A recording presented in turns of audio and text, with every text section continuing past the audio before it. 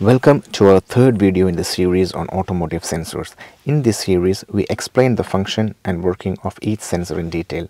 Today we'll focus on oxygen sensor. In this animation, breaking it down for beginners so you can understand where it's located, how it works, and how to repair or replace it if needed. If you're missing our previous videos on this series, be sure to check out the link in the description. We are also updating the playlist with videos on the working of all sensors, so make sure to follow along. Let's dive in. What is an oxygen sensor and where is it located? An oxygen sensor is a small device in your car that measures the amount of oxygen in the exhaust gases. It helps the engine run efficiently. You can usually find it in the exhaust system, close to the engine or the catalytic converter. Components of oxygen sensor. An oxygen sensor has a few main parts: a sensing element, a heater, and electrical connectors. The sensing element is often made of ceramic materials which react to oxygen levels. The heater helps the sensor reach the right temperature quickly. How does oxygen sensor work? The sensor measures the oxygen level in the exhaust. When the engine burns fuel, it produces exhaust gases. The oxygen sensor sends this information to the car's computer, which adjusts the air-fuel mixture for better performance and lower emissions. What happens when the oxygen sensor goes bad?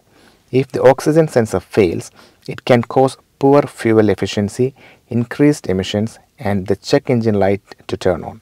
Your car may also have trouble starting or running smoothly. How much does an oxygen sensor cost? The cost of an oxygen sensor can vary. Typically, it ranges from $50 to $500 or more, depending on the make or model of your car and whether you choose an original or aftermarket part. How to test an oxygen sensor? To test an oxygen sensor, you can use a multimeter to check its voltage output. A functioning sensor should vary voltage levels as the engine runs. If it stays constant or doesn't respond, it may need replacement. Can an oxygen sensor cause a car not to start?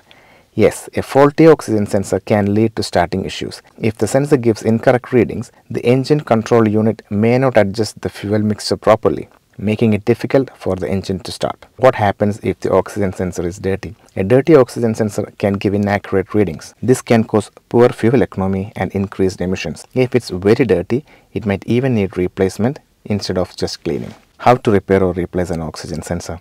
To replace an oxygen sensor, first locate it in the exhaust stream. Disconnect the old sensor and install the new one. Be sure to use the right tools and follow instructions carefully. Where can you buy an oxygen sensor? You can buy an oxygen sensor at auto parts store, online marketplace, or directly from the car manufacturers. Make sure to choose the right type for your car model. Can I run my car with a bad oxygen sensor? It's not recommended to run your car with a bad oxygen sensor. It can lead to more damage and costly repairs in the long run. How do you know if your oxygen sensor needs to be replaced? Signs that your oxygen sensor needs replacement include a check engine light, poor fuel economy, or strange engine performance. If you notice these issues, it's time to check the sensor. Can I replace an oxygen sensor myself? DIY tips for beginners. Yes, you can replace an oxygen sensor yourself. Here are some tips. Make sure engine is cool. Use the correct tools like a wrench or a socket set. Follow an online guide specific to your car model. Wear gloves to protect your hands. What happens if you don't replace your oxygen sensor?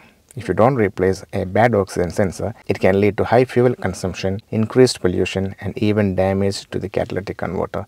This could result in costly repairs. Is it better to clean or replace oxygen sensor? It's generally better to replace a faulty oxygen sensor rather than cleaning it. Cleaning may provide a temporary fix, but it won't last long. And that wraps up our detailed explanation of the oxygen sensor. This is the third video in our series on automotive sensors. And our next video will be on throttle position sensor, where we'll go into full detail on how it works and common issues you might face. Don't forget to check our other videos in the series for an overview of all sensors. There's a link in the description. We'll also keep updating the playlist with more videos on each sensors. So be sure to subscribe for the latest updates. Feel free to ask questions. We will respond. If you found this video helpful, give it a like, subscribe to our channel, and hit the notification bell for more car maintenance tips.